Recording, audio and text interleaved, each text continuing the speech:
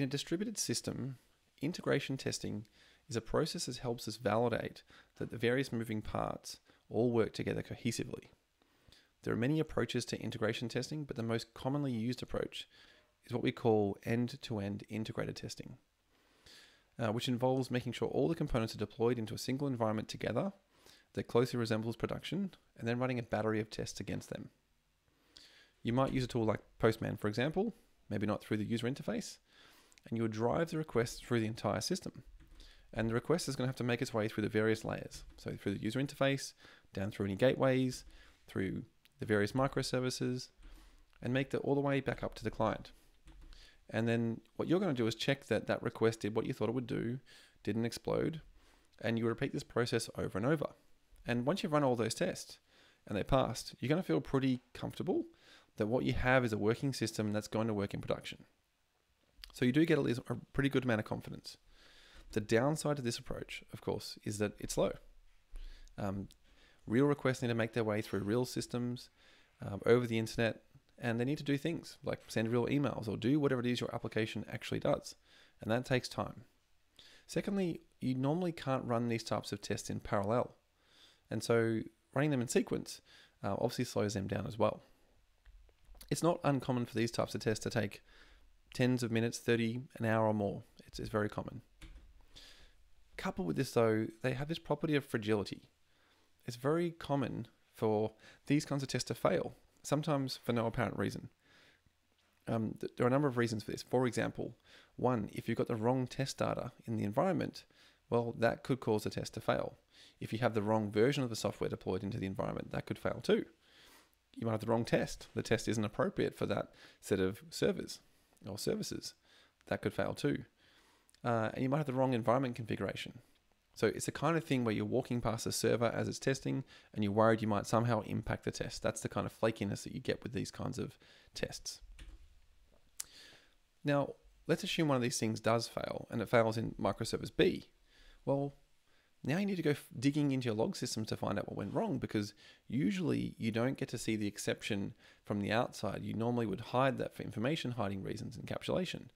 And so now you need to go digging into tools like Splunk or Sumo Logic to find out what actually went wrong, using some correlation IDs, tracing the request that failed through the system, finding the version of the application that failed, going looking at GitHub, so on and so forth.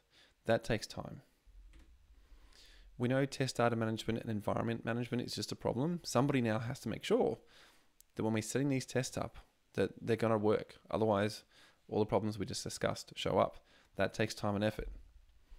You don't normally get coverage this way as well. Like you can't get 100% coverage, whatever that really means. So normally you use some form of heuristic to go, well, did we get the coverage we're expecting? Is this going to give us the confidence we want? Now, if you're testing everything together, well, you really need to deploy everything together, because how do you know that they're going to work together if you didn't test it that way?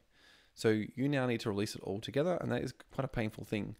You might remember back in the days when you had to deploy all these things together in the middle of the night just to make sure that if it did break, you had a time to roll things back. And when you've got more and more components to have to roll back, that gets more complicated. And because of this, you've now got teams waiting on other teams to get things done. There's queues between the system. And we know from agile theory that queues really seem to slow the whole system down. If we look at this from a release pipeline perspective, this seems to be the state of the industry. We have reasonably good processes for our usual CI build and CI test phases. But then what happens is we go into this integration test phase. And this is where we require this dedicated environment. We might require a separate team to actually run these tests, and requires coordination to actually get access to that environment to make sure it all works. And coordinating across teams to make sure all the right components are deployed there. So that's one big barrier. Once you get through this, then there's this process of coordinating this go, no-go decision to make sure we can deploy safely into production. And usually that's a bit of a process black box. It requires a lot of dedicated effort to get that through. And then we get back into part of the industry we're reasonably good with, which is releasing. Running deployments themselves, we're getting pretty good at that as an industry. And the issue with the end-to-end integration tests we just talked about, as well as that problem around the black box process, is that this is not a very scalable process. As you add teams and components into the system, So let's say you add more applications, linearly, what we see is this non-linear response to certain dimensions of this. So for example, environments start to go up exponentially, either the complexity of them, the impact waiting for them, or the number of them. Similarly, build time goes up, risk associated with change goes up, and the developer idle time, queuing between teams, goes up exponentially relative to the size of your system and teams.